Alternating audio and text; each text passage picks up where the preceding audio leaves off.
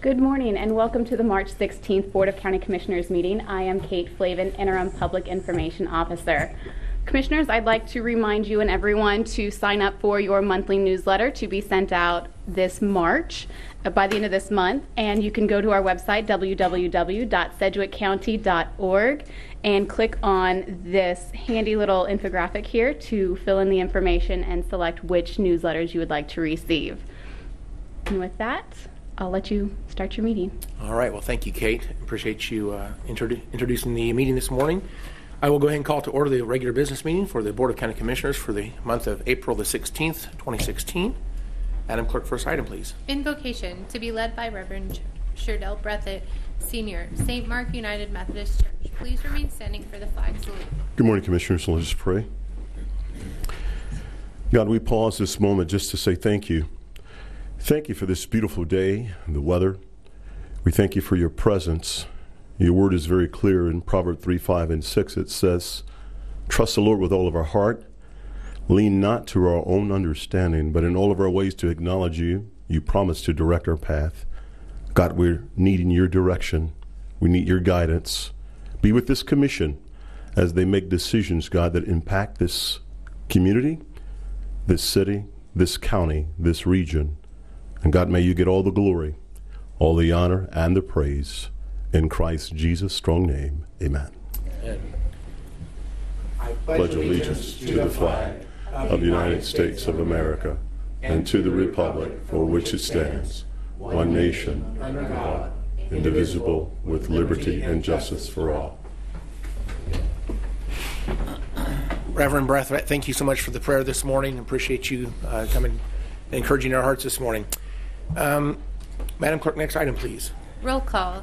Commissioner Unruh. Present. Commissioner Norton. Present. Commissioner Peterjohn. Present. Commissioner Ranza. Present. Chairman Howell. Present.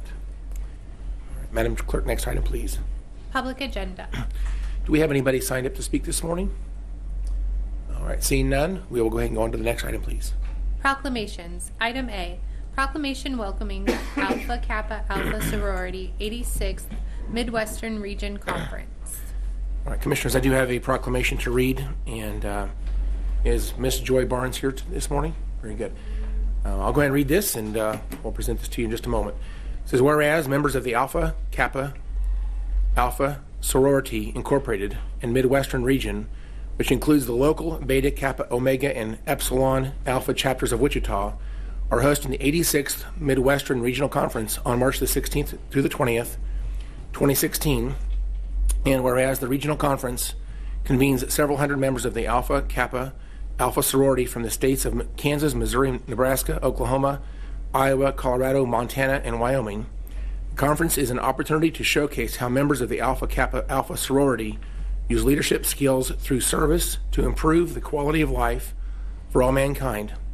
And whereas the Alpha Kappa Alpha sorority is an international service organization founded in 1908 on the campus of Howard University in Washington, D.C., it is the oldest Greek letter organization established by African-American college-educated women. And whereas Alpha Kappa Alpha's mission is to cultivate and to encourage scholastic and ethical standards to study and help alleviate issues negatively impacting local communities and to be of service to all mankind. And whereas Sedgwick County is honored to have Midwestern Regional Conference in our community this year, and we thank members of the Alpha Kappa Alpha and the Midwestern region for their commitment to service and to the advancement of girls and women. Now therefore be resolved that I, Jim Howell, Chairman of the Sedgwick County Commission, do hereby welcome members of the Alpha Kappa Alpha sorority to Sedgwick County for the 86th Midwestern Regional Conference in Sedgwick County, and I call this observance to the attendance of our citizens. Commissioners, what's the will of the board? I move we adopt the proclamation. Second. We have a motion and a second, and Madam Clerk, please call the vote. Commissioner Unruh. Aye. Commissioner Norton. Aye. Commissioner Peterjohn. Aye. Commissioner Ranza. Aye. Chairman Howell. Aye. And of course, Ms. Barnes is here to receive that. And would you like to say something real quickly? Yes, real quick. I just wanted to thank the commissioners and the council for for giving us this proclamation. The conference actually kicks off tomorrow, and so the streets will be painted with pink and green with over 600 women within the Midwestern region. So we're just happy to have it. Thank you. Well, thank you, Ms. Barnes, for being here today, and look forward to having those folks, those visitors to our community, and hopefully spend a lot of money here. Absolutely. We like to shop. All right. Thank you very much. Thank you. All right. And Madam Clerk, next item, please. New business. Item B, a resolution adopting the International Building Code 2012 edition.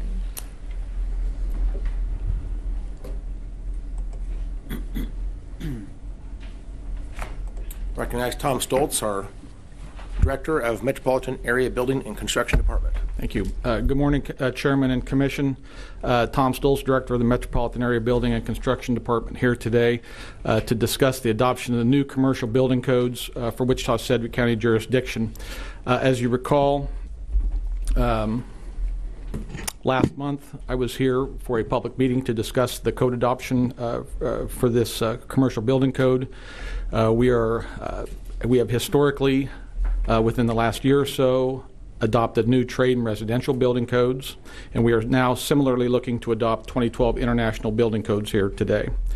Over the last year and a half, staff members and members of the Wichita Area Builders Association, along with commercial builders and design professionals, have been reviewing the local commercial building code together so that a reasonable and best practice code can be adopted.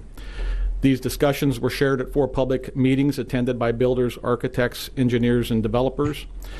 And the code adoption with amendments was passed by the Building Codes and Standards Advisory Board by an 8-0 vote in their January meeting. And finally, this code was presented to the Commission last month at public meeting. Like other government jurisdictions around the country, Sedgwick County has historically adopted local building codes from recognized national and international organizations. Members of these organizations are industry experts in the fields of residential and commercial building construction, and the code guidelines that they produce every 3 years generally are viewed as best practice for the construction industry nationwide. As I previously mentioned, there are several reasons to adopt new code in this jurisdiction. First and foremost, it represents a way to enhance public safety for our citizens through best practice application regarding designs and construction of homes and commercial buildings. And it also helps to keep building insurance rate at the lowest possible level. Secondly, it helps to ensure basic consistency of building practices between jurisdictional lines in consideration to building professionals who operate in and around Wichita-Sedgwick County. And finally, it serves to achieve consistent and fair operational protocol for building professionals who are licensed and operating in Sedgwick County. There are 2 parts to the code adoption process. First, we have to do an extensive review of the incumbent code and compare it to what is being proposed by the new code. And secondly, we then have to discuss amendments which are local in nature and differ from the base code. These amendments serve to provide several benefits. First of all, they can give relief from regulation of the national code, which we decide that don't make sense for this local jurisdiction. Secondly, they cover the adoption of the local trade codes, such as Uniform Plumbing Code or the National Electric Code that we choose to adopt here locally. They reference ADA standards, which are enforced in the state of Kansas, and they connect to local fire code related matters directly involving the state Kansas Fire Marshal's Office, the Wichita Fire Department, and Sedgwick County Fire District Number 1. Many of the amendments being reviewed today are carryovers from previous code cycles. However, there are some that we discussed in detail at the public meeting held last month. Specifically, Section 10 of the resolution today, which deals with when permits are required in this jurisdiction. The code calls for building permit to be pulled when a structure reaches 120 square feet or greater. For several cycles in Wichita and Sedgwick County jurisdictions, this number was amended to say 200 square feet. During the public hearing, we discussed the possibility of increasing that number even more. After discussion with staff, we have increased this number to 400 square feet before requiring a permit in unincorporated county. We will still keep it at 200 square feet in the city of Wichita. We also corrected Section 10 to reflect that no location permit is required in county jurisdiction, but is still required in city of Wichita jurisdiction, and we also removed the anchoring requirements for structures built in an unincorporated county. Section 32 of the resolution, which deals with fire sprinkler requirements for A2 classified structures, was discussed. A2 assembly buildings are commonly built structures for restaurants and nightclubs or food service industry. The new code calls for sprinkler systems to be installed in all new construction of this type when the fire area exceeds 5,000 square feet or when the occupancy will rise above 100 people. Historically, the City of Wichita Code Department allowed for an exception to this code, which allowed an occupancy of 300 people. When the code departments merged in 2013, this exception was carried over to the unified code. The proposed amendment today continues to allow the 300 occupancy number, but it requires the builder to add a third exit or fire alarm system to the building. Thus, the new amendment proposed today is less restrictive than the 2012 code, but more restrictive than the previous amendment. This proposal was a compromise between fire officials and local builders and developers, and after further discussion with staff and with commission after the public meeting, we have kept this amendment the same for today's resolution. Sections 27 and 35. Similar, these amendments were developed in partnership between builders and Wichita Fire Code officials. Both of these amendments address large-scale storage facilities, most notably pertaining to aircraft hangars. The 2012 code calls for a sprinkler or fire suppression system when the building reaches 12,000 square feet in size. Historically, the City of Wichita Code Department allowed an exception for aircraft storage buildings to reach as much as 26,000 square feet before requiring a sprinkler system. When the code departments merged in 2013, this exception was carried over to the unified code. The new amendment today is a compromise between the old amendment and the new code, allowing storage areas of this nature to be built at 18,000 square feet before a sprinkler system is required. After consultation with officials from Sedgwick County Fire District No. 1, these current amendments were to be specific to the City of Wichita jurisdiction only. County Fire jurisdiction wished to continue to adopt the 2012 building code as its standard. After last month's public meeting, it was clear that a majority of the Commission expressed an interest in keeping this amendment language consistent between county and city jurisdiction, and today's resolution will reflect that. So the resolution today states 18,000 square feet. Section 37 of the resolution was brought up by commissioners during the public hearing. Essentially, this proposed amendment requires that emergency egress openings have to be 48 inches high in addition to the 30 square inches required by code. This is an amendment that had been in previous code and is supported by Wichita Fire and Fire District 1 officials. Since the discussion of the public meeting last week, I have again talked with fire officials from both city and county jurisdictions. The amendment was originally adopted after fire officials proved through simulation that the 48-inch height is needed for the safe extraction of people from a building or the safe entrance into that building by fire officers wearing breathing apparatus. The City of Derby has adopted the same amendment into their local code ordinances. We have left the amendment in place for today's consideration and for further discussion. At this point, I know there'll be other questions. I want to conclude my comments and stand for any questions that you may have. And County Fire Marshal is here with me today, and Mr. Ladd, who's the Assistant Director of MABCD, is here also to help me answer any technical questions. So, thank you. Mr. Stoltz, thank you for the presentation. First thing I might notice is on the slide that's on the screen right this minute, the last statement, Section 37, I believe according to the paperwork here, it should be Section 36 for the openings. Is that correct? I'm seeing in my backup material here, looks like it's Section 36 for the egress. Let me double check that, Chairman. Commissioner Ranzau. You're correct, sir. That is Section 36. 36, okay, Mistake thank on the you. slide. Tom, I just want to clarify a couple things. First, on this hangar, right now the code in the county says 26,000 square feet. The unified code says 26,000 square feet. And that's been in correct. effect for how long? Since the unification of the code departments in 2012. 2012. So the last 4 years it's been 26,000. Now we want to lower that to 18,000. That's correct. Have we And I had might any- qualify that the 26,000 has always been an amendment in the City of Wichita jurisdiction. It hasn't been in the Sedgwick County. When we amended or when we unified the departments in 2012, 2013, that amendment got brought over. So So it has been in the county since 2012 to That's be correct. 26,000, and we want to lower it. that's correct. Let me, and then back on Section 32.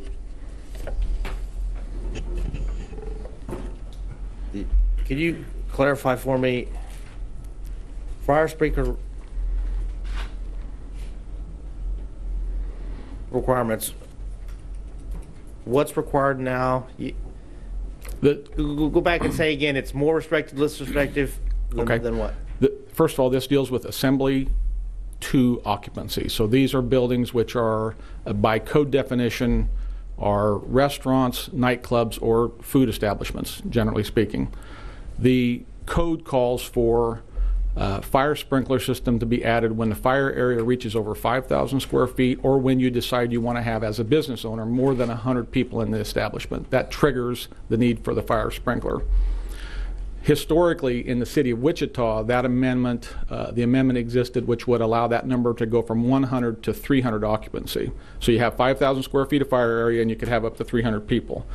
The 2012 code wants that number to be 100, so fire marshal in the city met with a lot of business owners and they were averse to that restriction, so they worked out the compromise that if they put in the third exit and a fire alarm system, they could continue to have their occupancy at 300 people. So this amendment historically has existed in the city of Wichita. It did not exist in Sedgwick County until the unification of the code departments in 2012. And so what we're proposing today, or what the fire marshals are proposing, is that we have this compromise exist so that we can get people out of the building. If it starts on fire, that's the need for the third exit, or the early warning alarm system to let people know that an incident has happened, which will get people out of the building faster in lieu of the fire sprinkler system. Okay, so, but for years, we've allowed up to 300 in the city. Yeah, for at least 10 years. For at least 10 years. Several cycles, Now yes. we're going to make it more restrictive. Correct, yes, sir. Okay. Same with the other. Okay, that's all I have. Thank you. Thank you. Mr. Stoltz, on section 39, I don't think you talked about this during the slide presentation, but I did section not. 39 on standpipe. I read in the backup material, it sounds to me like standpipe systems are required if the it says is if the floor level of the highest story is 20 feet above the lowest level of the fire department vehicle access. In other words, so when the fire truck pulls up, where the tires are sitting, that's where it's measured from, I assume. I think that's correct. I Elevation. might ask the fire marshal to come up and hit Okay. the standpipe topic, Dan, if you want to. If you don't mind that, I'd sure like to get a better explanation of this. Good morning, Commissioners. Dan Wagner, Sedgwick County Fire District Number 1. How can I help you? Well, on the standpipe regulation that's being proposed here, I'm trying to understand what it says. And so it's talking about the lowest level of the fire department vehicle access. That would be. So I don't know what that means. Is that talking about the building entrance, or is that That'd be talking the about roadway where we have our the vehicles roadway? at. Yeah. So if the roadway The ground surface level of the building. So measured wherever to that the, is. measured to the floor level of the highest story, if it's more than 20 feet, then a standpipe system must be installed. That's what this is saying. Yes, sir. Okay, so I was misunderstanding you when I read this earlier about access to the standpipe system. This is whether the standpipe system is needed or not needed. This would trigger the need for a standpipe system. Yes, sir. Okay. And of course, in the city, it's 30 feet. In the county, it's 20 feet being proposed by this regulation. Can you explain why we need something that's 10 feet shorter than the city? Operationally, we operate on the floor below the fire floor. So if we're in a three-story building, we don't have a standpipe system in that building. This code would get us a standpipe and get us water on that second floor where we can establish our water supply, give us a place of safe refuge, and conduct our fire attacks on the third floor of that building. In the Sedgwick County, we have fewer resources and a longer distance to these buildings. So if we've got an apartment complex that's 3 stories tall and we've got a fire on the third floor, this allows our crews to be able to operate safely, quicker, and get water to the scene in a better means. What you just said a minute ago is basically response times are longer because we've got a very large jurisdiction. Right. The distance between our area-wise. fire stations is larger than what it would be in the city, so it takes us longer to get resources to that scene. And when we've got to pull hose from the trucks to the third floor, it takes time. It takes manpower, and this allows us to do this quicker, more effectively, and safer. All right, I think I understand that one now. I'm going to continue thinking about this. Commissioner Peterjohn? Well, thank you. If I can jump back, I want to make sure, and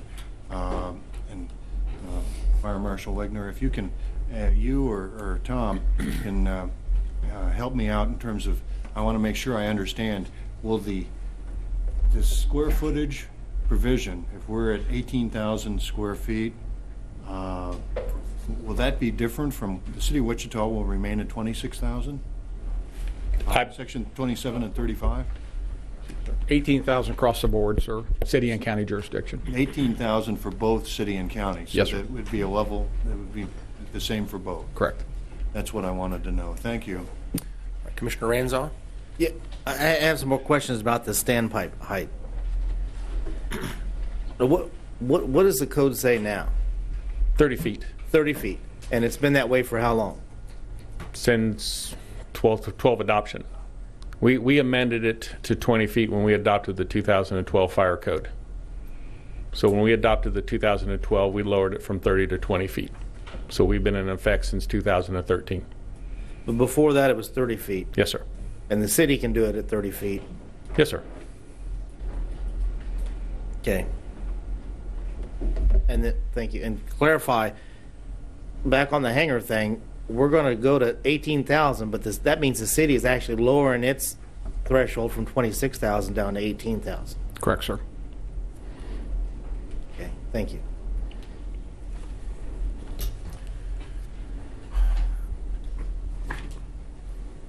Can we go through this list real quickly? We talked yesterday about what are the sections being proposed that are more strict or more restrictive of the code that's a change this year. Mm-hmm. Can you highlight those items as Sure. we go through this list?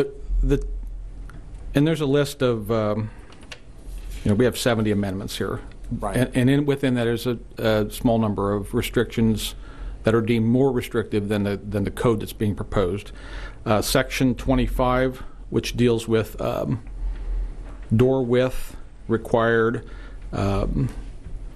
that Sedgwick County and Wichita and the state of Kansas have adopted ADA code as the standard. The building code often refers to what's known as ANSI standard, which is American National Standard Institute, and sometimes the numbers for accessibility are slightly different. So, for example, in Section 25, the 28-inch standard, which is listed in code, is an ANSI standard. ADA code requires door widths to be 32 inches wide to accommodate wheelchair access, to more accommodate wheelchair access. And so just the fact that we've adopted ADA in Sedgwick County, we're straight across ADA. In the city of Wichita, we have what's called ADA Plus, which we discussed about a year ago. Anytime that we see reference in code, which is ANSI standard accessibility requirements, which are different than ADA, we automatically go in and grab the ADA numbers. That's the case in Section 25. And while I'm on that topic, that's the case in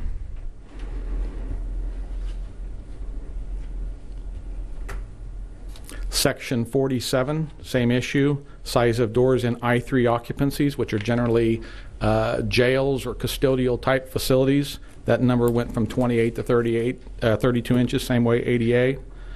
Landings at doors, Section 49, more restrictive. The ANSI standards are 44 inches. It's a landing outside of a doorway.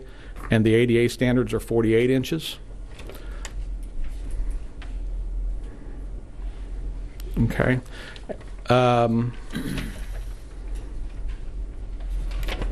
Another more restrictive amendment being proposed that we haven't talked about yet is Section 43, which is the requirement of fire horns and strobes at the connecting point for the fire departments outside of buildings. The code requires that be clearly marked. And I might ask the marshal to come up if there's further question on this.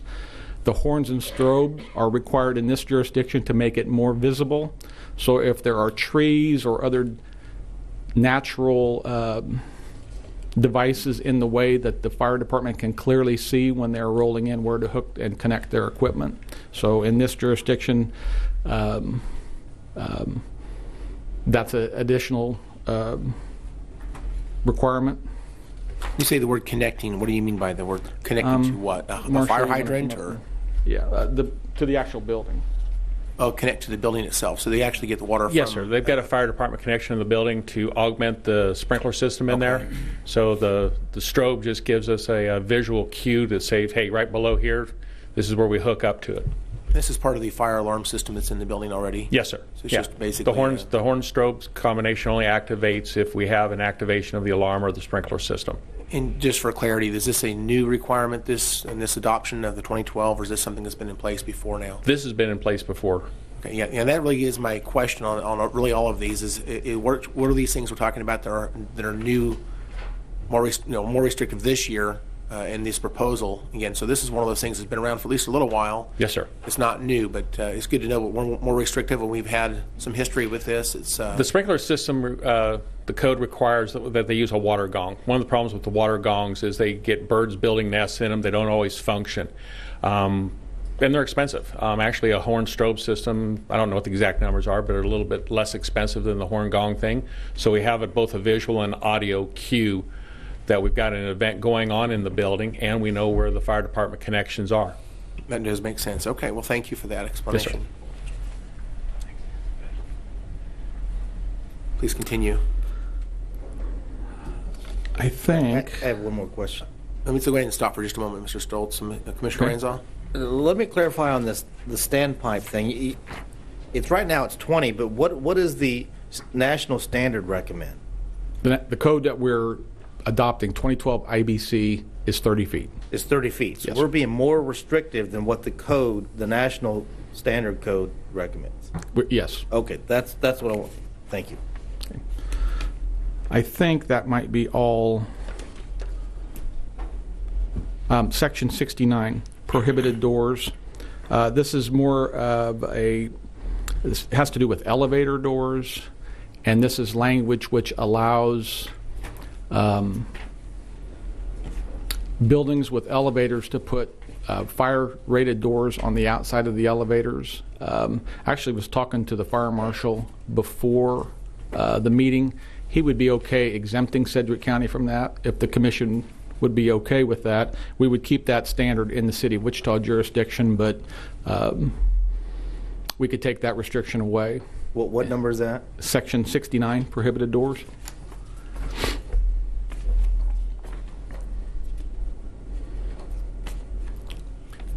When you build a building that requires, or you have elevators in it, there is a lobby required. And in some buildings, that is not feasible. So this is a alternative for buildings that cannot have a lobby through structural design, and it allows them to put fire-rated doors in and automatically closing doors in the event of a fire. So it's actually an additional option for those types of buildings, not necessarily a requirement. It is more restrictive because you'd have to add the door if you don't have the lobby area. But if you have the elevator lobby area, then this does not apply. This is a little bit complex, but it is still a more restrictive requirement if you don't have a lobby. And just for clarity, is this a new idea for This this is adoption? new, sir. Yes, it's new in this So adoption. you're telling me, just to, again for clarity, our fire experts here are not necessarily opposing the idea of us not making this change. Our county fire expert is saying that. County fire Our expert. city fire expert is not here, and I think they would. I think we'd like to probably keep this in the city jurisdiction. Yeah. Okay. So I anticipate some interest in probably not adopting Section 69 change. Very good. So let's put that on our list of things to talk about here in just a moment. But Can I clarify? Commissioner Ranzau, please continue. Okay, but that's an attempt to give another option, Correct, sir. right? To Yes. people. Yes. Well, is there a way to give another option? I like options. Is there a way to give an option that's not less restrictive? Not that we discussed during our public meetings with the developers, and not that the city fire marshal Okay. could come up with. Okay. Going through this list, I'm trying to figure out which items are which things are more restrictive that are new this year. And again, I'm not exactly sure if I can.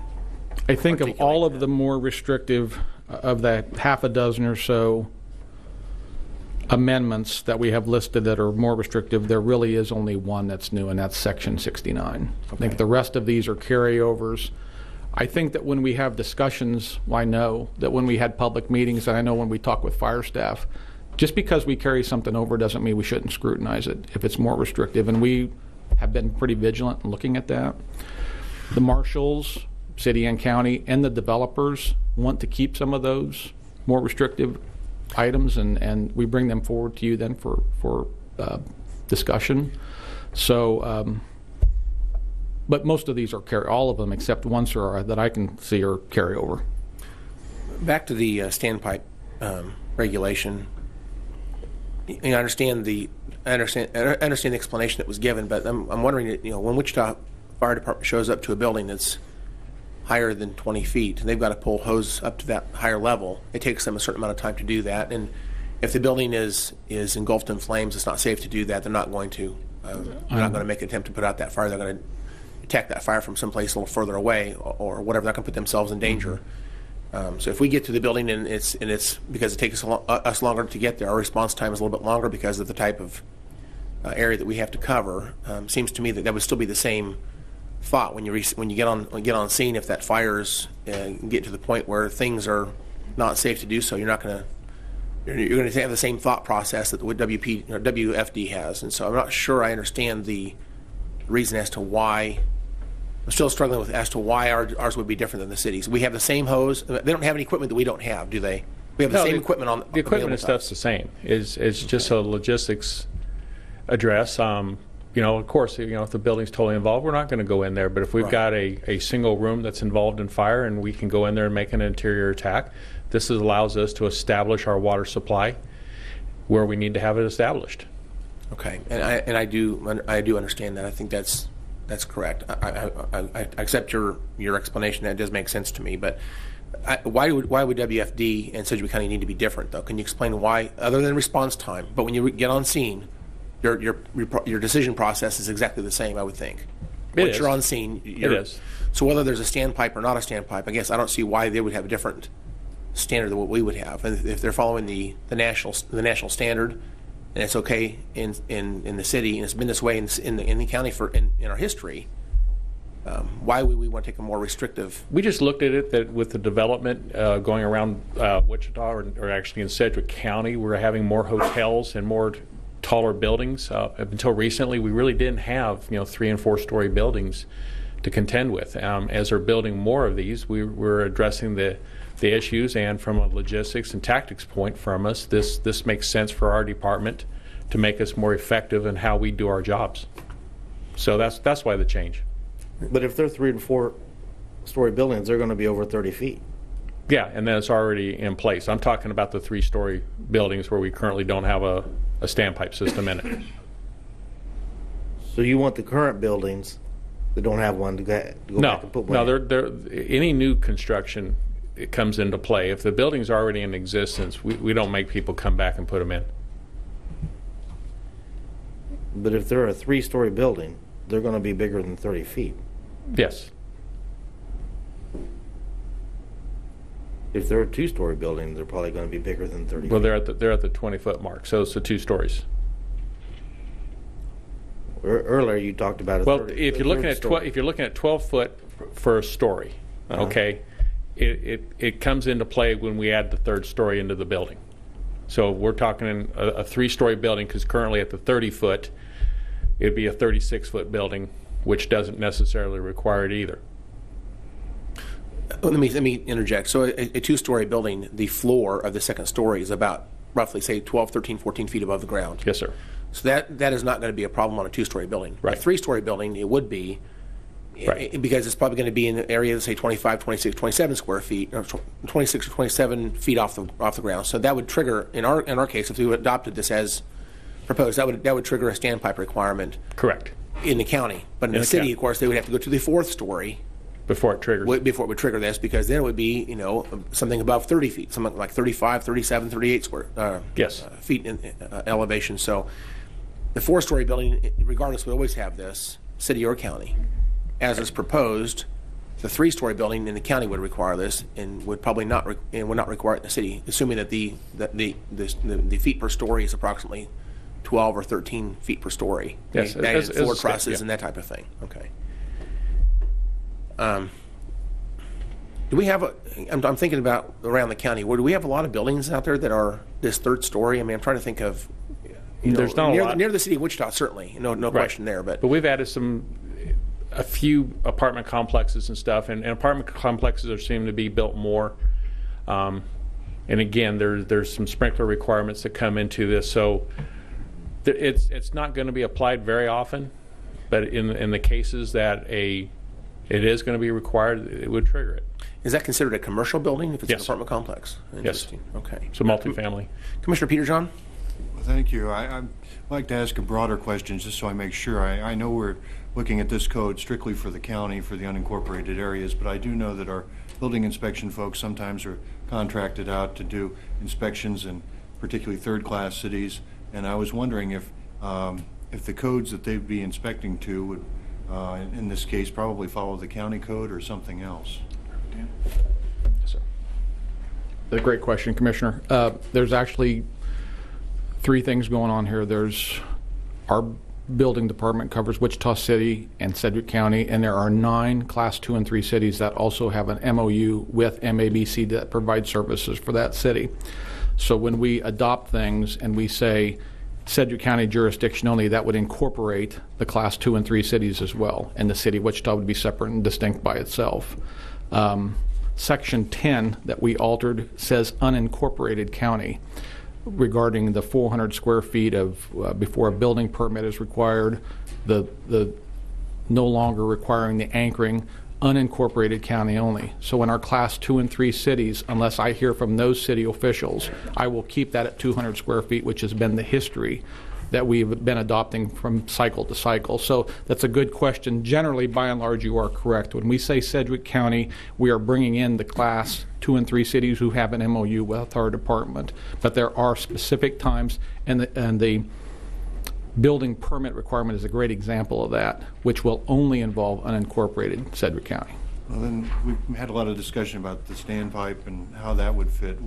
Would they have their own provisions, or would they fall under the county or city, or it would vary by each of the jurisdictions? Anybody that's covered by Sedgwick County Fire District Number 1 would have the 20-foot requirement. So if they're building a building in that jurisdiction that Marshal Wegner's department covers, we would require the 20-foot. Well, let me ask you then, we've got a number of second and third class cities that are in the fire district. Are those primarily the ones that are covered under we've got 20 incorporated jurisdictions entirely or partially in Sedgwick County, and you say we've got 9 that fall into the second and third class. Are all these second and third class, the 9, within the boundaries of the fire district, or is it a mixture? It's going to be a mixture. I know, for example, Colwich, we have an MOU with Colwich, but I know they have their own volunteer fire department, so that wouldn't be in District 1. But by and large, I think that is true. Most of these Class 2 and 3 cities are within Fire District Number 1. Well, because my concern has been to try and have a level playing field within Sedgwick County, so that if we are looking at developing a property, or someone's trying to grab their piece of the American dream and build a building, we've got a level playing field between jurisdictions as much as we can, and that's why I very much appreciate my colleagues' questions, and in terms of trying to understand how we can try and create that level playing field for all the participants, and not put one jurisdiction or another at a competitive disadvantage or an unfair advantage, and that's why I'm raising the questions that I have today, and I appreciate the answers from both the fire department as well as yourself, Tom, and the other MABCD folks who are here. Thank you. Not to wear you out, Mr. Stoltz. I'm sorry for the repeated question here. But Section 39, Section 69, once again, 69, regarding the extra door option. As this is currently written, the extra doors near the elevator would be prohibited, and we're talking about if we deleted if we took out these changes to 69, then they would be allowed. Do I have that backwards? You might have it backwards. This amendment deals with elevator doors, and the differences here are elevator doors that want to have additional fire protected doors, and it then spells out the automation that those doors need. The automatic closing device shall be limited to an approved magnetic hold open device, et cetera, et cetera. It begins to give specifics on how those are to be built. As Commissioner Ramsau brought up before, this is not required if you have elevator lobby. Not required. You can put them in. It's free world. You can put them in if you so desire, and this will give you the specifications on how to do that legally. For those buildings that don't have a lobby, this would be required. These types of fire closure doors with all of this instruction on how to properly do it would be what our inspectors would look for when they go out to look at the building. So if we did not adopt this change, it would give us a little more freedom to find gives us other options if we did not adopt this change. We could look for other options. In our discussion this time around, during this cycle, during our meeting with developers and during our meeting specifically with Wichita fire officials, there was not any other options. But if you want county fire to be excluded from this, I think we can, and I think the marshal and I could sit down and look for other options to hit what you guys want to hit, which is let's give people options as they build these buildings to do it safely and within code. Yeah. Mr. Ransom? Couldn't you allow the same door with or without a lobby? To me, that's the easy way. If you don't have a lobby, then it's incumbent upon the building owner, the building designer, to put a fire suppression system in to where smoke won't go up the shaft, that the doors will open, that the elevator will come down when a fire event happens, and that fire officials can get in the door. There's a lot of things that happen to elevators during a fire or emergency event. And this particular piece of the code requires that door to be installed, that fire protection piece of that door to be installed if a lobby does not exist. The lobby gives protection. And if a lobby cannot be there, then this gives a bona fide option for people to put extra doors in to give the protection that will keep the building safe. Almost need fire marshals up here to talk about this one. It's a busy amendment. What constitutes a lobby? I mean, is there some? How do you know if it's a lobby or not a lobby? I mean, I go into a lot of buildings and sure. Maybe you have to walk through come up and a door to get into an area where you wait for the elevator, or maybe it's just open to the rest of the space. Yes, go ahead. Bud Latt, MABCD. A lobby requirement would be an enclosure around where the elevator, the actual doors to the elevator, open and shut, to protect that area from smoke penetrating through there, getting in that shaft and going up. Where it's not necessarily tied to Commissioner Ramsau's question on the width of the doors. This is a way of protecting that shaft to keep the smoke out of there, which would be accomplished with an elevator lobby. And so the lobby is an enclosed space. In other words, there's a wall and a door that separates that from the rest of the building. That's correct. And this lobby, the doors to this lobby, are going to have these same requirements by the code. They're going to have the smoke seals. They're going to have the automatic closing doors. I see. Okay. Well, thank you for that explanation. That helps a little bit. So a lot of buildings I go to that have, you just walk from the front door of the building right to the elevator. That there is no lobby, obviously, in that case. If I have to walk through a doorway inside the building, correct, then that would constitute a lobby. Okay. So most buildings I visit, I'm sure, probably are considered buildings that don't have lobbies in that. Like I said, very rarely if I ever Epic Center, for example, has a lobby. You've been in the first floor of the Epic Center. The doors coming in and going in. Protect separate the lobby from the rest of the first floor. I see. All right. Commissioners, but any other questions before we take action here?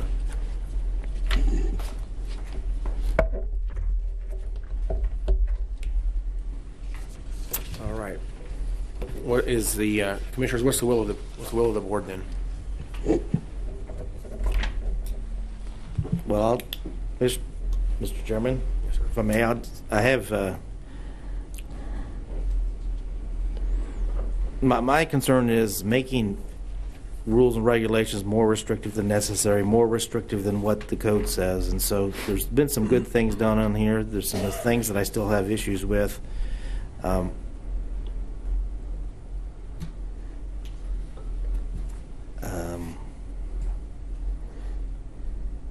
think I personally would like to see some changes, but I don't know where the other commissioners stand, and I don't know if we would be able to do that today or would want to do this at a later date. I'm open to what the other commissioners have to say, but there's about four things that I'd like to take a closer look at. Section 69, I've oscillated back and forth on this meeting. I think I'd like to keep it because I think it is an attempt to give people more options. I think I can make an argument you can make it even more flexible, but if this, from what I'm understanding, it is an attempt to give them another option to do it if they don't have a lobby.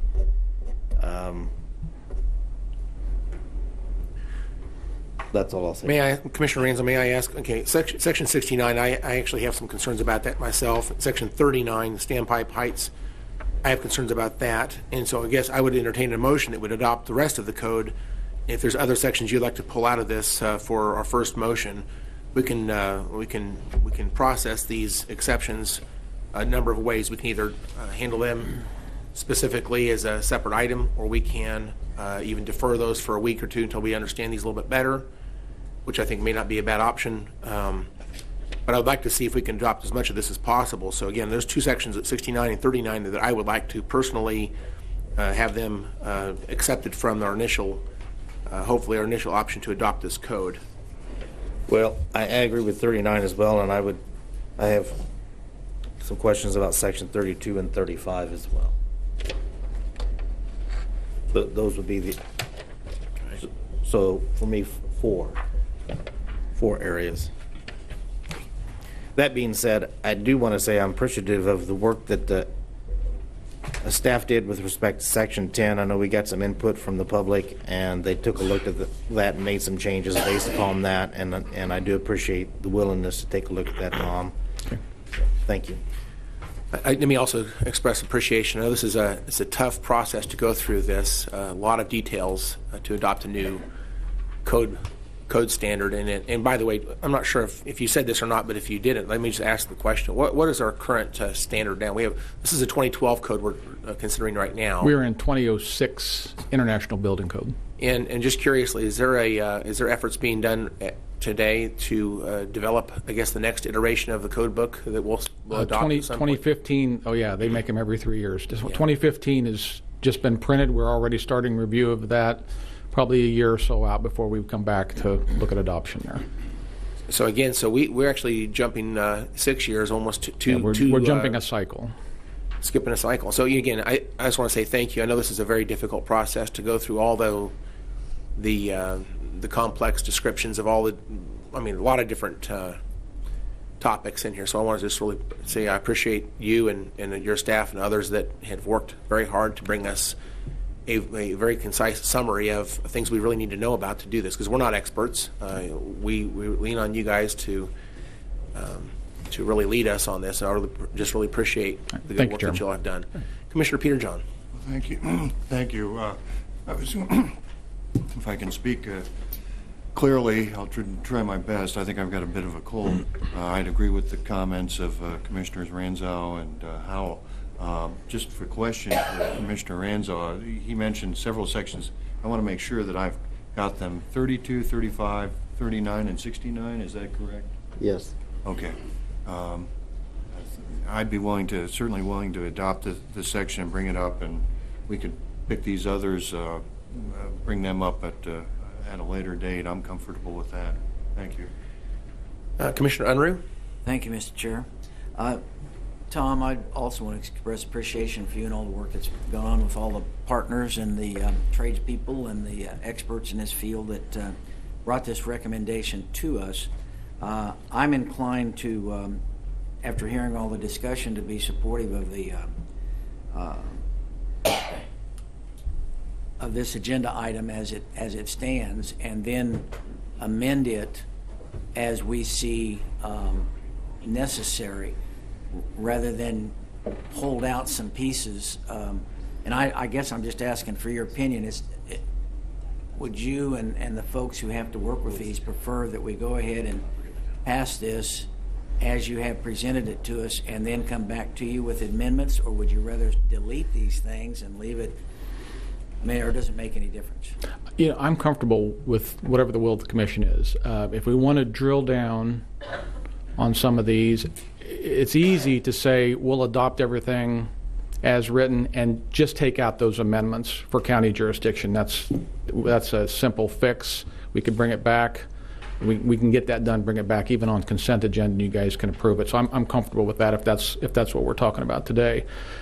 Just taking out the amendments for the four sections that were mentioned. I'm comfortable if we want to adopt as is today and continue to drill down on these and come back at a future meeting and modify the amendments. I have no problem with that either, whatever the commission desires. Okay, so there's no critical argument one way or another? No. All right, thanks. To our staff, let me ask, what is the latest we can add something to the agenda for next week? Is it tomorrow or Friday? Manager, do you know? We publish the agenda, the final agenda Friday morning, which means it goes to the printers Thursday. But we could delay that. So if we had something by 5 o'clock Thursday, we can get it on the agenda. Chairman, I might mention, I'm taking this same proposal to the City Council on April the 4th or 5th, whatever the Tuesday is of that first week of April. So if you would like, we could come back that Wednesday, which would, I think April 5th is a Wednesday. I'd have to look at a calendar.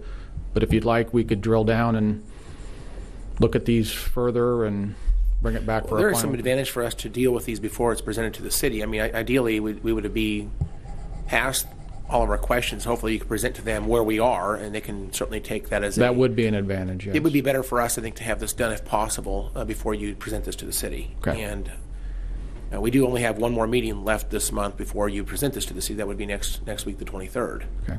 And so I guess it'd be my hope that we can work on this today and tomorrow.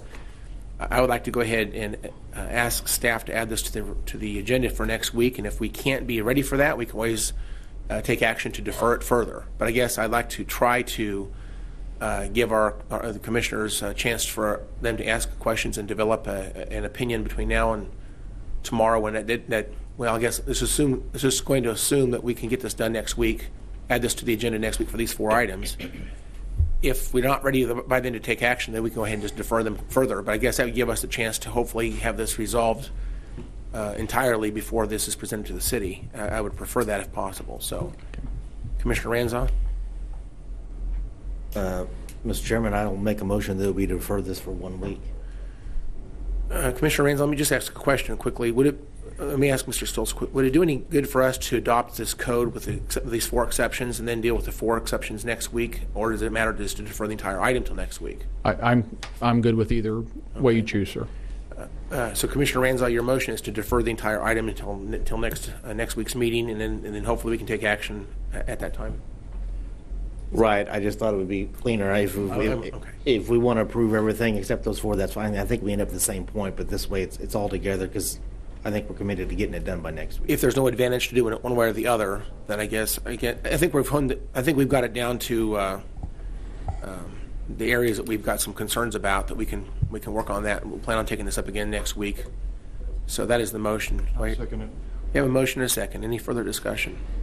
One thing I did not do, and I wish I would have done earlier, but let me ask the public, is there anybody out there that would like to speak to this item before we take any final action here? Okay. So our motion is to defer it till next week. We have a motion and a second. I see no further discussion. Madam Clerk, please call the vote. Commissioner Unruh. Aye. Commissioner Norton. Aye. Commissioner Peterjohn. Aye. Commissioner Ranzau. Aye. Chairman Howell. Aye. Thank you very much for the good discussion, and we will hopefully get that completed next week. That's our goal. Madam Clerk, next item, please. New business, item C, report of the Board of Bids and Contracts regular meeting on March 10th, 2016. Good morning, Mr. Chairman and Commissioners. Joe Thomas, Purchasing Director. The meeting of the Board of Bids and Contracts of March 10th results in 4 items that we bring to you this morning. Item number 1 is River Sand for Public Works. Recommendation is to accept the low bid from Martin's Central Sand Company, Incorporated, and establish contract pricing for 1 year with 2 one-year options to renew. Item number 2 is bridge improvements for Public Works. This bridge is located on 45th Street North between Broadway and Hydraulic. The recommendation is to accept the bid from Claver Construction Company, Incorporated, in the amount of $480,782.75. Item number 3 is the 271 building renovations for Facilities Department. The recommendation is to accept the low bid, including alternates, from Commerce Construction Services Incorporated in the amount of $743,400. And our final item, item 4, is for on-call plumbing services for Facilities Department. Recommendation is to accept the proposal from Commercial Trade Services, LLC, and establish contract pricing for 1 year with 2 one-year options to renew. I'll be happy to answer any questions you may have, and I recommend approval of these items. Thank you, Mr. Thomas, for the presentation. Commissioner Peterjohn? I'm going to make a motion that we adopt the recommendations of the board and bids and contract, and after the second, I've want to throw out some comments to item 3. Second. We have a motion and a second. Commissioner Peterjohn, you have further comments? Yes, I know there was a lot of work by county staff on the building renovations at 271, and with a figure here of just under $750,000, I appreciate the hard work that has been put into getting that, and the fact that this is a number that is going to be well below a lot of initial numbers that had been thrown out. And so I'm very pleased and going to be supportive of these 4 items today. But I wanted to draw some attention to item number 3, Mr. Chairman. Thank you, Commissioner, for those comments. And let me just, I guess, again, I'm going to use round numbers, but in my recollection, our first presentation of the remodeling of this building was roughly $1 million per floor. It was close to $6 million for the entire building, and so what we've got right now is a much more affordable option. And I anticipate it's still going to be very nice. You're going to walk in, it's going to look like a nice building, and we'll be very proud of it. So I'm thankful for the work that you have done and others to bring us a very competitive bid. I do have some questions on item number 2. I notice we only have a single bid there. Can you? How do we know that we have got a good offer or a good bid on this item? Can you talk about that just a little bit? I mean, this is 108% of the engineer's estimate. I see that, and they're allowed to let contracts up to 110% of the engineer's estimate. Yes, sir. Are we confident we've got a good bid here? I mean, how do we know that? We had discussion with Public Works the other day, and we also reached out to the vendors who didn't quote on this project, and what we ascertained was that due to several major project at Kellogg, with the several bridges being worked on at this time, many of them said they just did not have the crews to work on any future projects for the time being. And then after talking to Mr. Spears and Mr. Weber, we felt like this was a competitive bid. Would you agree to that, Jim? Yes. If I understand correctly, we did, I guess, 16 companies, I guess, were were informed, I guess, of this opportunity, and only one bid. And so I guess there's a lot of construction going on in Wichita, which, again, when you have cranes and cones, I guess that means that's good stuff for the community at the end of the day. It's rough when you're trying to get around town, but after it's all complete, it's pretty nice. Commissioner Aranzo. Just along that same line, isn't our expectation that for the next few years, there's numerous projects being done around that are ongoing and that are going to be planned, that it may be that the bids that come in for some of these projects for a number of years may be a little bit higher than what they have been recently. Is that our general expectation? We're going to struggle for a while. I think I was driving out to Kellogg yesterday. I counted 9 cable cranes, 2 hydraulics working within view of Kellogg. Every one of those cranes is a crew, so there's a lot there. KDOT has let the series of bridges up on K96 that will fire up pretty soon. We've got all the stuff out on East Kellogg. Contractors are telling us that they've got some spots. It looks like this fall going into winter, things may get better because the KDOT bid lettings will be done and known. And we've actually, on a bid letting that we should have had Tuesday, we slid that one out 2 weeks, and we've changed the timing of that project to let construction begin in the fall, because we actually have contractors telling us that, you know, if we could get out to September, October, they think it'll be better.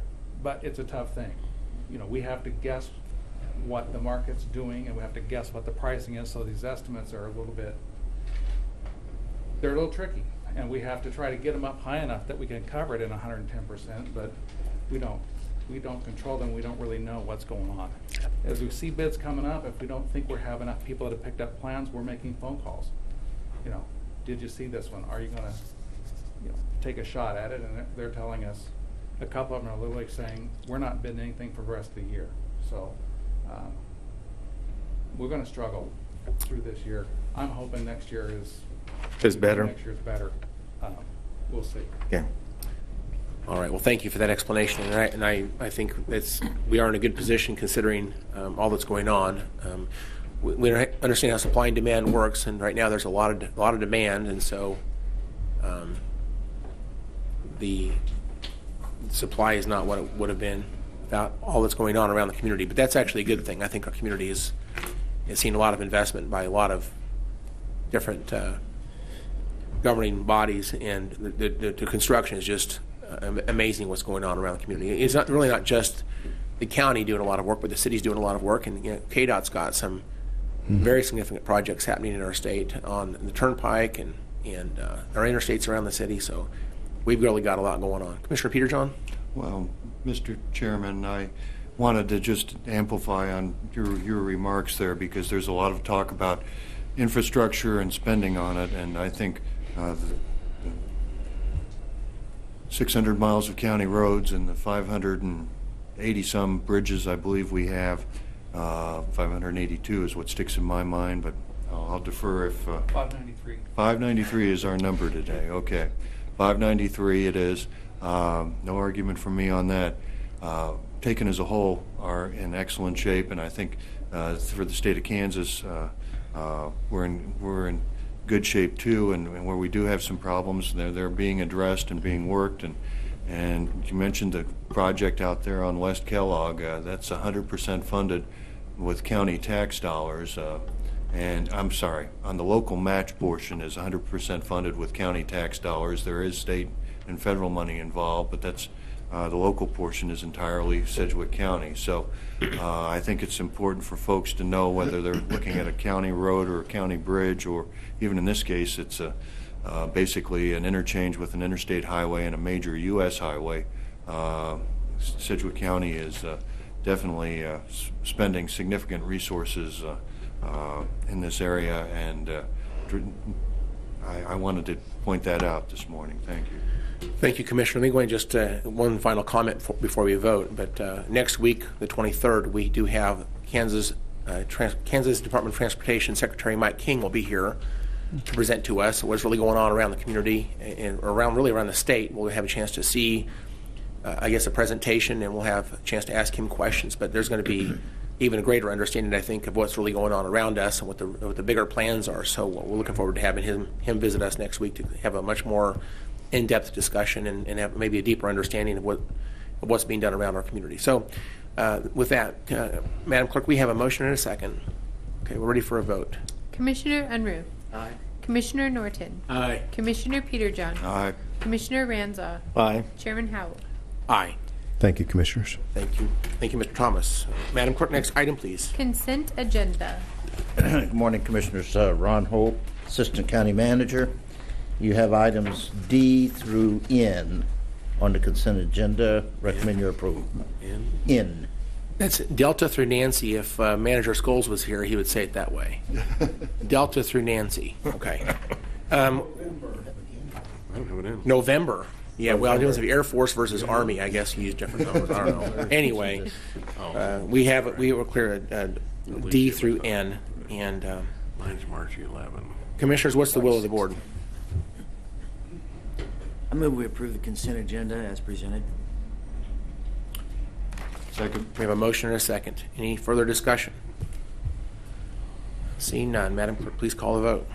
Commissioner Unruh. Aye. Commissioner Norton. Aye. Commissioner Peterjohn. Aye. Commissioner Ranzau. Aye. Chairman Howell. Aye. Great. All right, Madam Clerk, next item, please. Public agenda. Do we have anybody that signed up to speak to the commission at this time? I don't think I see anybody.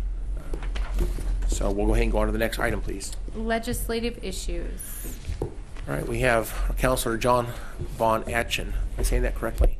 Your last name is hard for me to say. It's hard for a lot of people to say, Chairman. You did John Von Atchen, Assistant County Counselor. A few items today. One of them was we found out this morning is kind of gone away, but it warrants some discussion. Senate Bill 451 would have merged Wichita State University and the Wichita Area Technical College and created the Wichita State Technical College. There's an actual more technical name for it, but the merger would have occurred. A similar merger has occurred previously between Washburn and Washburn Tech. Senate Bill 451 was it was a very different merger than the Washburn Tech one. The initial proposal would have had the WATC funds be completely within the general funds of the university, whereas the Washburn Tech ones remained in the post-secondary education fund. There was a substitute bill floated around that would have created an additional oversight over not only the technical colleges but the community colleges as well, that would have worked in conjunction with the Board of Regents, and I think that in large part is what killed the bill at this point. From what we've been told, the most important aspect of this that was not taken into consideration, and we did address it through our lobbyists and directly with Senator O'Donnell, was that we have a significant investment with WATC and with the WSU, and we have both tax dollars and buildings involved with the WATC and NCAT, and that we were not going to be given a seat at the table in the approval of the merger, and so we did raise the issue. We did inform them that this would be discussed today, and that I would be asking the board for the opinion on whether or not we needed to intervene and ask for some sort of approval authority over the merger itself. But at this point, with the bill appearing to be dead, I don't think the issue is necessarily dead. It may not come up again this session. It may be in a future session. But I think now that the issue has been put out there, that the legislature is aware that we have a significant investment, and that we should have a seat at the table when a merger is brought up again. And the merits of it, I think there's pros and cons with the merger. I think the primary thing is to ensure that those students who aren't necessarily going to be university students, who aren't using WATC to get some of their general ed to then go on to the university, that when they're there for technical training, that they don't get swept up in the merger, and that those opportunities are still available for those students who are there to learn a trade, as opposed to those who are there to get a full 4-year college degree at some point. So that's out there. It's I always say, bills die, concepts don't. So that concept is still out there. May not come up again this session, but it is something that we did raise, and I thought it was important to raise, that we have an investment out there, and if we're going to divest ourselves of the investment. Let me just tell you, as a former legislator, that nothing's ever really dead in Topeka. There's about 100 different ways to kill a bill, but nothing's ever really dead. So at this point in the session, I would not be surprised if a floor amendment popped up, that this thing would just be brought back to life immediately. So it's good that we are having this discussion, and at some point here we probably need to have a little bit further discussion on developing a position for Sedgwick County, and hopefully we can educate the legislators on what we would like to see them do with this bill, should this ever come back alive, because this is our chance to act and react, and we may not have that chance when this comes up on the floor. So we'll go ahead and go through the other items here, I suppose, but we probably need to have a little bit more discussion about this Senate Bill 451 before we're done here today. Yeah, I would agree. One of the things that was tangential and a topic of discussion at Monday's staff meeting were House Bills 2568 and House Bill 2570. 2568 dealt with community colleges, and 2570 dealt with technical colleges. the bills would allow the governing bodies of those institutions to institute a 2 mil levy for a 5-year period. Now, with the technical college, I don't think would be as much of a concern for us considering the board composition, but it is out there. The one that's slightly more troubling would have been the House Bill 2568. It involves satellite campuses, of which we have 3 in Sedgwick County. Cowley County, Cowley Community College, Butler Community College, Hutchinson Community College have satellite campuses in Sedgwick County.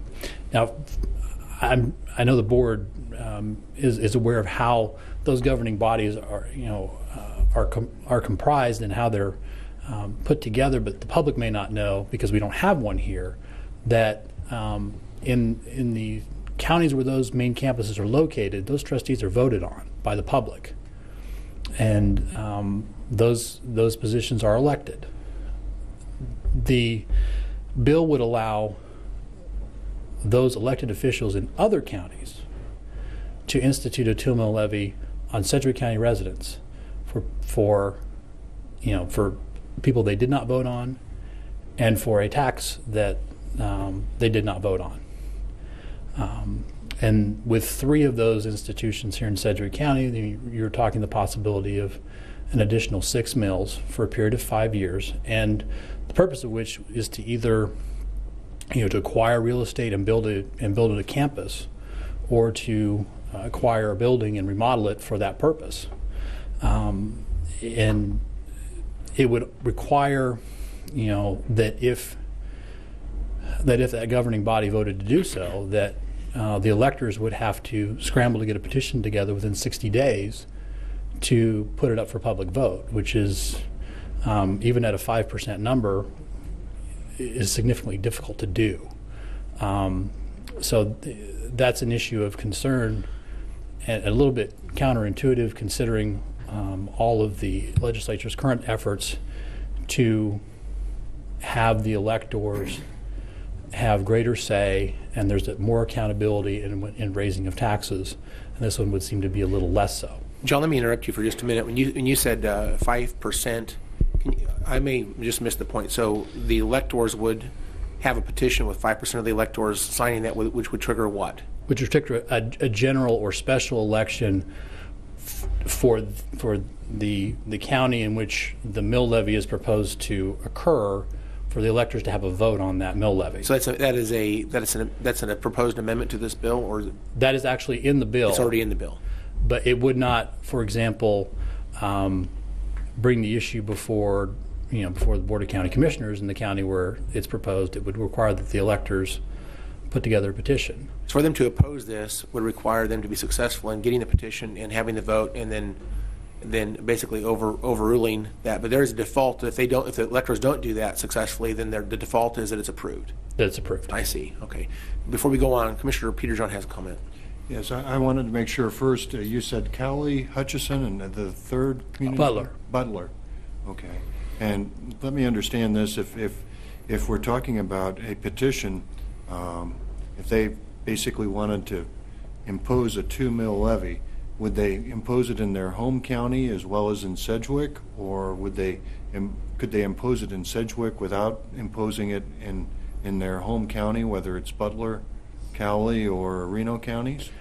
The purpose of the bill is to allow those institutions with satellite campuses to impose a mill levy in the county where the satellite campus is located, not a sister tax in the county where the institution is primarily located. So, for example, if and not to pick on one, but if Butler were to do this, the Butler Community College Board of Trustees would institute a 2 mil levy on Sedgwick County residents, but not on Butler County residents.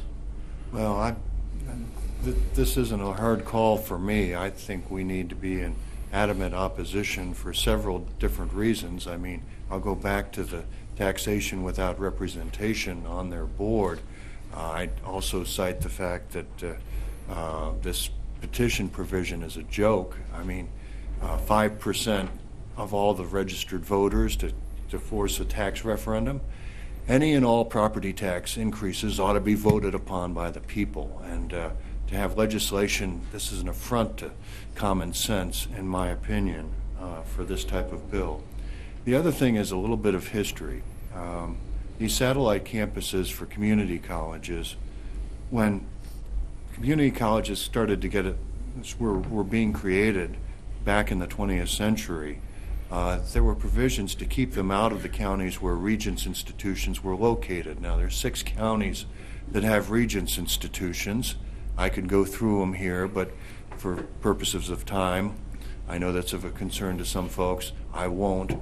But just to say that if the community colleges want to expand into Sedgwick County, that wasn't the intent to have them do so. I know they've kind of got their nose under the tent a couple different ways, and that's part of the history. But the idea that we'd have a third party outside our jurisdiction imposing property taxes on us from the legislature, I'm appalled that all ideas may continue to exist up in Topeka, but this is so beyond the pale that it needs to be strenuously opposed at all levels. And just for the record, to give folks some idea out there who may be following Sedgwick County government, we are deeply involved with technical education. WATC NCAT wouldn't exist without Sedgwick County's contribution. We're over $4 million a year in funding. Now, most of it's to pay for the buildings, but 10 of the 11 members on the WATC NCAT board, one's appointed by the members of this county commission, one's appointed by a member of the Wichita City Council, because we are on city land on a 50-year land lease, and the other 9 are all appointed by the county manager. So the county is up to its eyeballs on this issue, and will be for as long as we have this area of structure, and the board is fully responsible.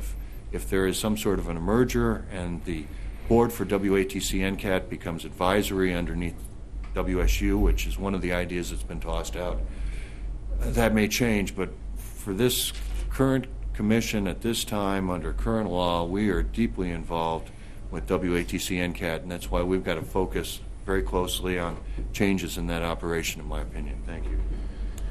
Thank you, Commissioner. Commissioner Ranzau?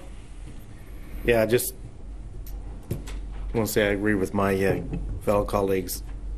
Don't we have a legislative agenda item that says we support voter approval for tax increases? Yes, that's on our legislative platform. Right, and I think for that very issue we should oppose these, and I agree with what Commissioner Peterjohn said. All tax increases, all levels, should be voted on by the people, and I appreciate you bringing this to our attention, John. John, real quickly on House Bill 2570, we've talked about 2568, I guess, at length on this mill levy idea, but 2570, can you please explain that quickly one more time, please? It is almost identical, except it's technical colleges rather than community colleges, and actually technical colleges that are in the county in which the mill levy is proposed, and the boards of those technical colleges would have the authority to do the same exact thing, 2 mill levy up to 5 years for essentially for capital improvement projects. And then the same provisions regarding if the electors once that intention is published, if the electors wish to put it to a vote, they've got to have petition 5%. And do we know whether revenue generated by a mill levy that they would impose, does all of that revenue go to the school that made the decision, or is there some of that shared by the Regents get involved and share some of that money with any other schools? Do we know? The bill does not indicate that any of that money. The way the bill reads is that it is intended to, and I think, obviously with the technical college is not as big an issue because they're already in that county. But with the community colleges, it'll establish a larger footprint. It seems like there almost would be an incentive for schools anywhere in the state to set up a office here in Sedgwick County, because they could essentially potentially impose another 2 mil levy on our county residents, and so it doesn't require any type of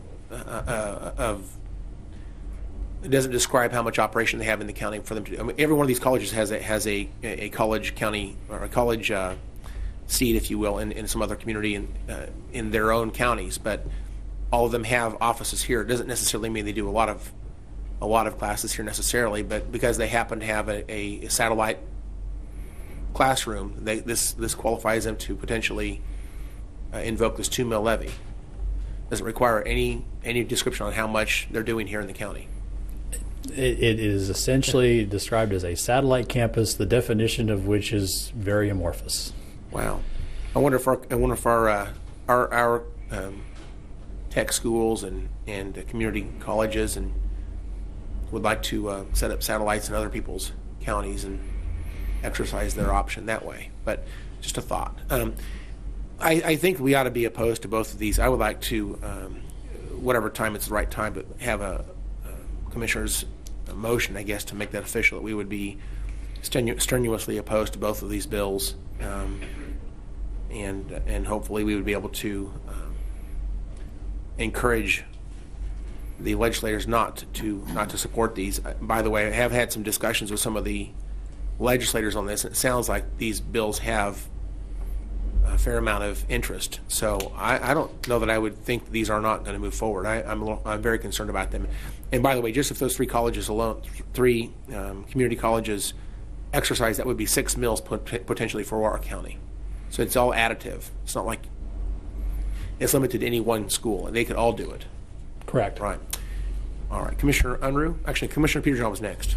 Okay, well, thank you, Mr. Chairman. I was going to, since you didn't quite make the motion, I'm going to make the motion that we come out in opposition to 2568 and 2570 in their current form. The idea that we could have this is the equivalent of a 20% property tax increase on the Sedgwick County, on the Sedgwick County portion of the property tax bill is just a total outrage, and I'm very disappointed that this is even getting serious consideration up in Topeka. May I ask you to add to your motion that you'd authorize the chairman or his designees and our lobbyists and our staff to submit testimony? Yeah, I absolutely appreciate the chairman's amplification of my motion. So we have a motion. Second. And we have a second. Commissioner Unruh? Thank you, Mr. Chairman. John, yesterday in the staff meeting, you indicated that we didn't even know who the authors of this bill is. As most nefarious things are in the legislature, they come out as committee bills, and so they're the authors of which I find it interesting because the two issues, 451 and these issues, there can be a connection made because of the insertion of a potential substitute bill on 451 would have kept a lot of the technical college stuff in with the community colleges. So I think they come from the same source, but I haven't identified which source that is. Well, it's just totally absurd that this thing's even wasting ink to put it on a piece of paper. You know, one way you can test a theory is push it to its extreme conclusion. I suppose then the folks in favor of this would also vote in favor for Missouri imposing a tax on the state of Kansas. I believe you and I discussed that on Monday. That it would be about the equivalent, as if the Missouri Assembly did that to us. If you push the thing to the extreme, I mean, it is so absurd. It's almost maddening that they'd even be thinking about it. So I'll be supportive of the motion. Reminds me of the Boston Tea Party when Britain's trying to impose a tax on people across the ocean. So it's about the same idea. We have a motion and a second. Any further discussion? Seeing none, Madam Clerk, please call the vote. Commissioner Unruh. Aye. Commissioner Norton. Aye. Commissioner Peterjohn. Aye. Commissioner Ranzau. Aye. Chairman Howell. Aye. We're still on legislative issues. Conversely, and it's sometimes strange how these things happen, House Bill 2719 would change a lot of things with some of the smaller taxing authorities. Obviously, there's been a lot of discussion about 2925B and elections with cities and counties regarding tax increases, but those things wouldn't necessarily trickle down to the smaller taxing authorities. Well, 2719 gets some of the really minute ones into a little bit of focus, where things like airport authorities and recreation commissions and Board of Regents and municipal universities, that one, it would change requirements that the governing bodies that created those, it changes this shall to a may as far as mill levy funding for those, and that to the extent that they have the separate authority to impose a mill levy, that would go back to the authority that granted their existence. For example, the airport authority would have to then come back to and ask permission to have a mill levy increase. So it's a little bit of a furtherance of some of those ideas put forth in things like Senate Bill 316, and it just seems to be a little bit opposite of what we just discussed, which is there's a constriction, there's an allowance that there's some sort of oversight regarding either directly with the voters or through the governing body that created these smaller taxing authorities to have some oversight, to have some say in whether or not those increases do occur. So that's a relatively new bill. I know some of the smaller taxing authorities have contacted the clerk's office as like, what exactly does this mean for us? So I've had this conversation with the clerk's office about this particular bill, but I did want to bring it to the board's attention that some of the discussions we've had about Senate Bill 316 and the House bills that are all associated with that 2925B concept, that it's being expanded not upwards towards the legislature, but downwards towards the smaller taxing authorities. And then one last note, Senate Bill 316 is scheduled for further discussion and possible final action tomorrow. Do we know whether House Bill 2609 has had any? It did have a hearing. Is there anything planned for that? Do we know? I have not heard anything further about the bill being worked. No further possible discussion. I don't know that there's necessarily a race for one side or the other to get their bill out there, but I suspect that something will come out of the committee tomorrow on Senate Bill 316. Okay. And just for the reminder for our listeners, Senate Bill 316 is being called the tax lid bill. It's a cleanup bill that adjusts, I think, 5 of the exemptions that are in the current language that was passed last year. It also speeds up the implementation to 2016. And Sedgwick County offered an amendment to this last Tuesday in Topeka. Commissioner Peter John and myself traveled there and offered testimony. But our position is that the concept of the language is really something we would support. However, we do need to have the option for an election. I think municipalities have that right to ask their constituents for the right to raise taxes above reasonable growth rates, and so without their permission, they can raise it up to a threshold. But beyond that threshold requires a vote, which is currently not possible. So what we've done is we've offered an amendment that moves deadlines around that would make the mail ballot election possible. So it's no longer a de facto lid, but simply voter empowerment is the way we would describe that. And furthermore, the implementation date, since we're already in 2016, the base bill this year speeds it up from 2018 to 2016, which we believe is not workable. So we're asking for a 2017 implementation date, which I think all of our departments have said does work for them, and they're willing to support the 2017 implementation date. We can certainly support that logistically. So we think that's the right answer there. So we offered these ideas, and it sounds to me like that this is something that the committee seemed to be very favorable to when we were there. So I anticipate those changes being adopted. Let me further say, I know our friends across the street, they have asked for reconstruction or remodeling costs to be calculated into the new construction. And I am personally supportive of that. I'm not sure what the position of the board is here, but I think that that's a reasonable request, and I'm personally supportive of that. And I talked to some of the legislators last week and the committee members, as well as the lobbyists, it sounds like there is across the board acceptance of that idea. So I anticipate that will also be adopted when they work the bill.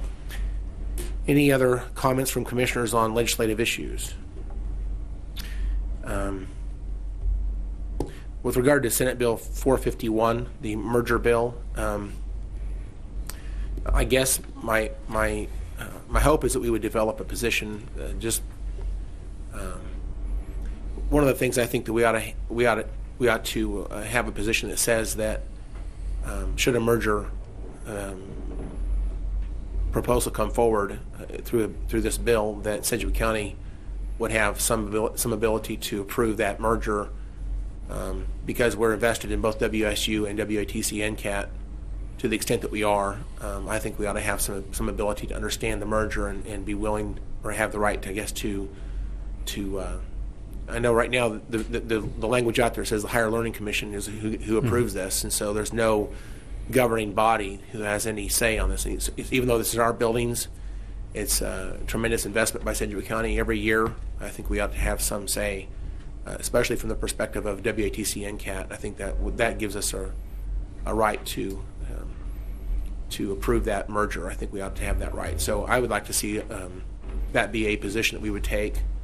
To me, it's probably the most important because the language that's going to be, or the agreement that would be developed by WATC and WSU, I want to ensure that we provide the similar access to the community in terms of cost of education and admission standards, so that our community that has traditionally accessed this technical education will continue to be able to access this opportunity.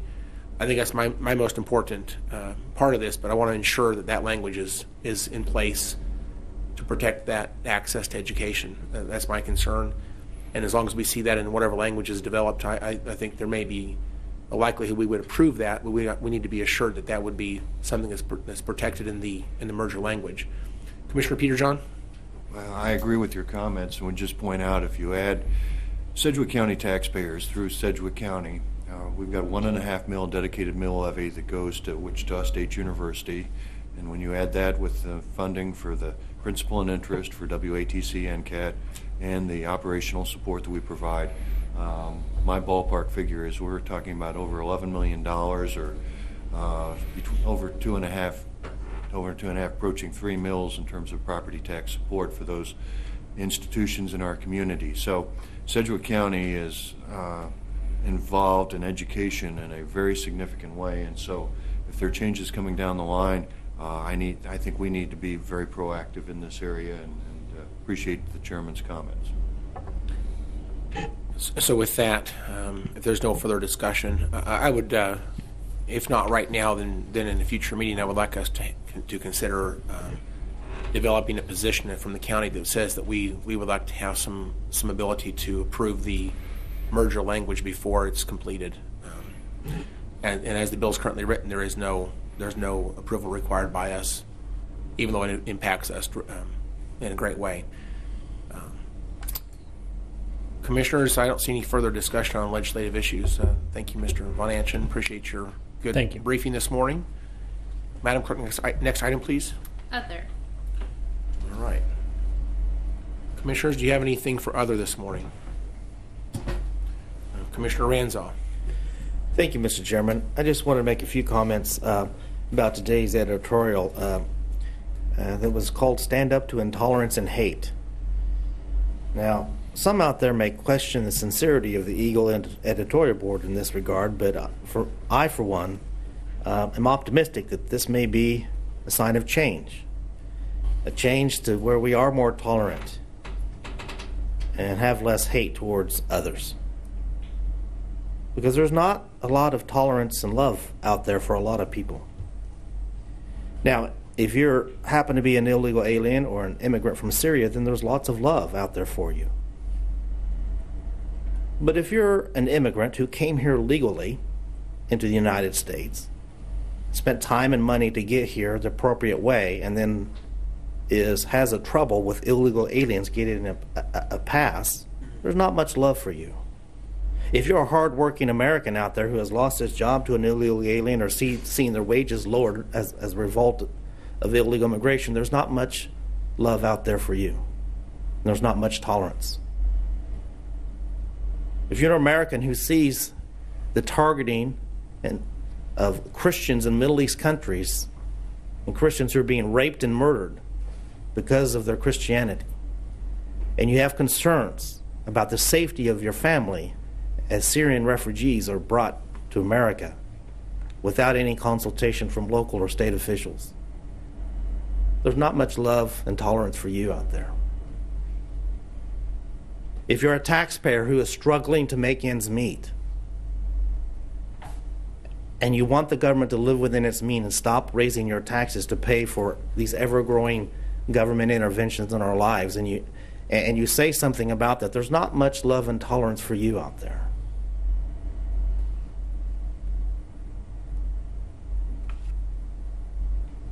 If you're an elected official who wants to stand up for his community and say, I have a concern about possible terrorist attacks in our community because we know that there are ongoing investigations, and we should be aware, there's not much love and tolerance for you out there.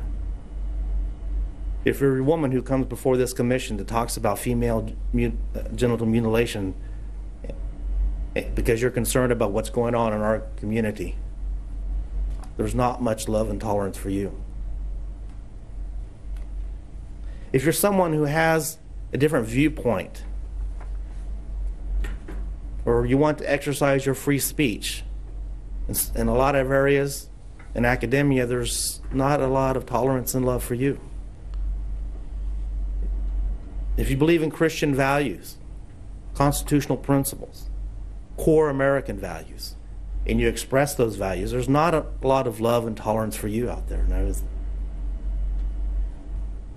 So I will say to the Wichita Eagle and others, let's stand up to tolerance and hate no matter where it comes from. Let's be sincere in that and understand that people with different ideas and values aren't just a bunch of racist bigots.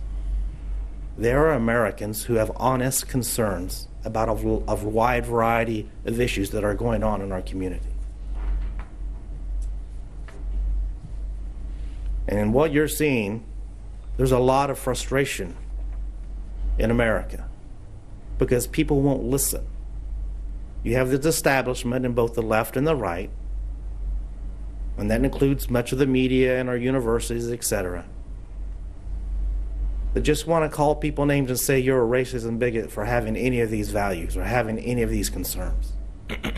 And they're not.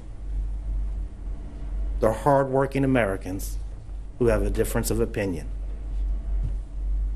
So if we truly want to, if the Wichita Eagle editorial board truly wants to stand up to intolerance and hate, and I hope they really do, then I would say the first step they need to take is take a look in the mirror. Thank you, Mr. Chairman. Thank you, Commissioner. Commissioner Peter John. Well, thank you, Mr. Chairman. I hadn't planned to get into comments in today's newspaper. I was still celebrating the good feelings from a basketball game in my state where I went to college in Dayton, Ohio, last night.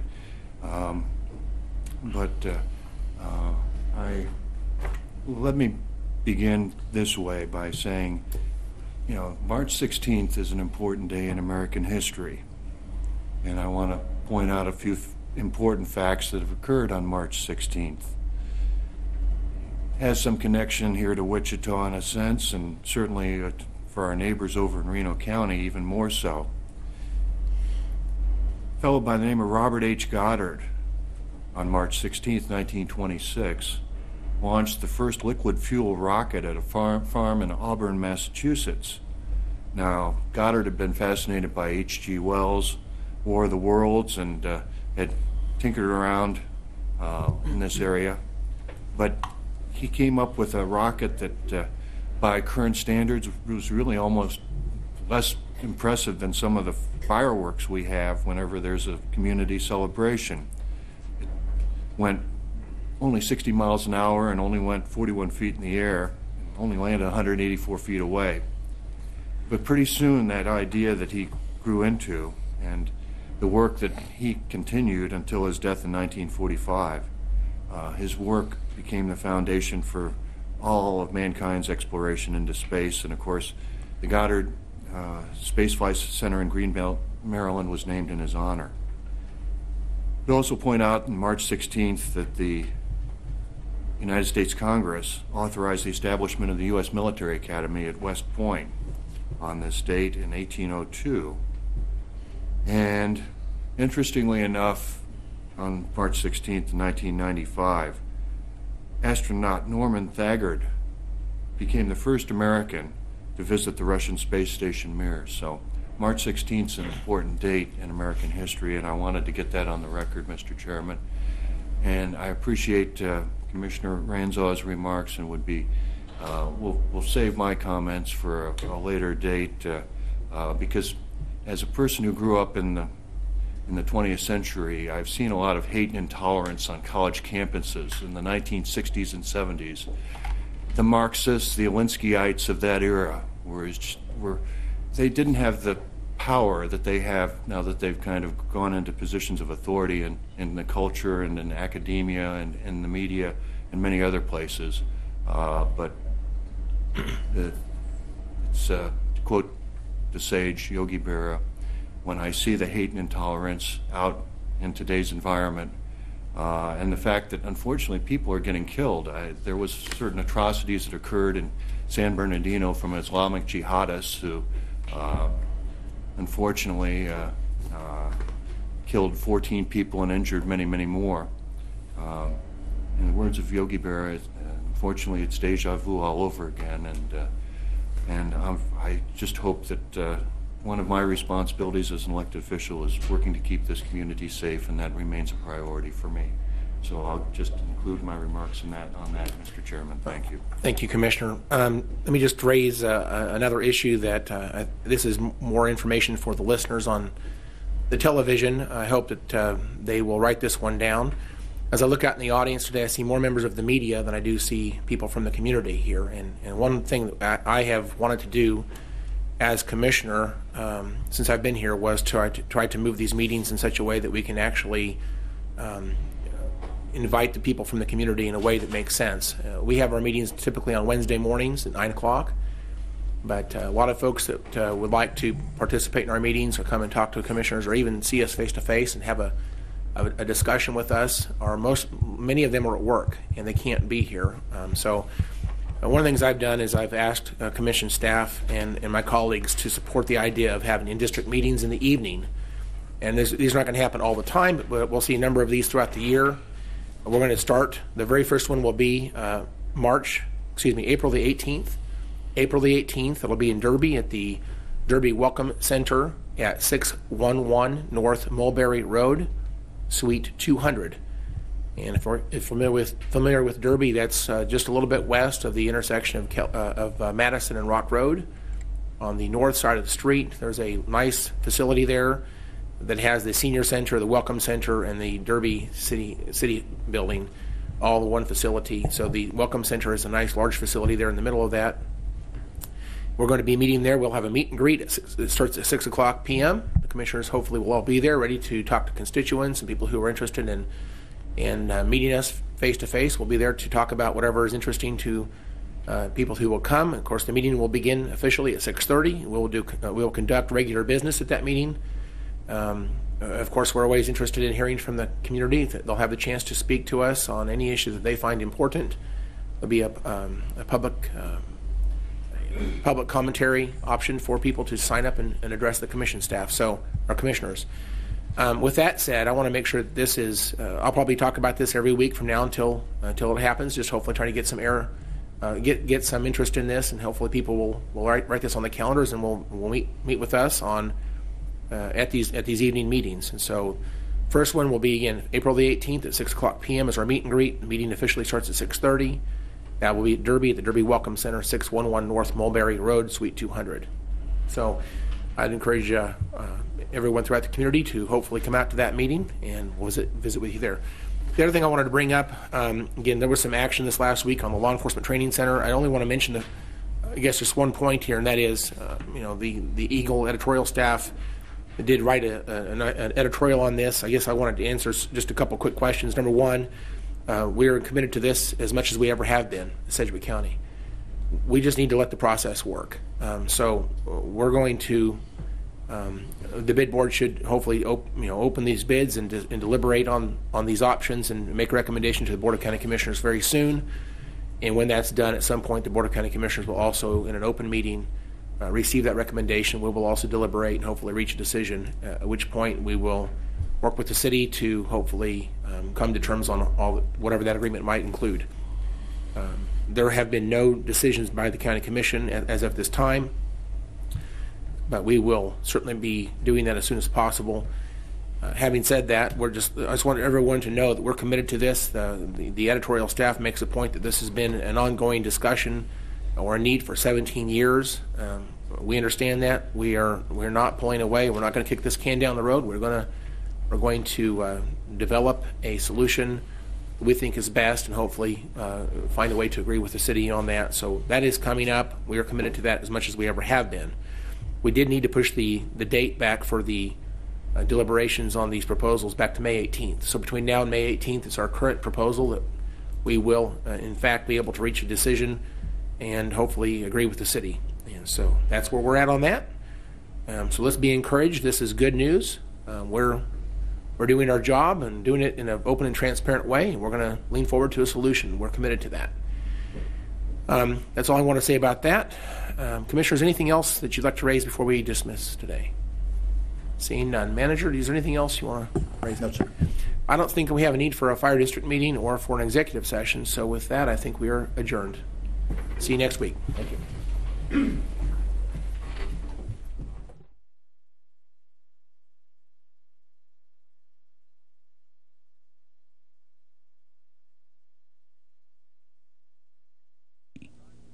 Production and broadcast costs for Sedgwick County Commission meetings have been underwritten by Sedgwick County. KPTS welcomes comments from the public on its broadcast of the County Commission hearings. Viewers are invited to write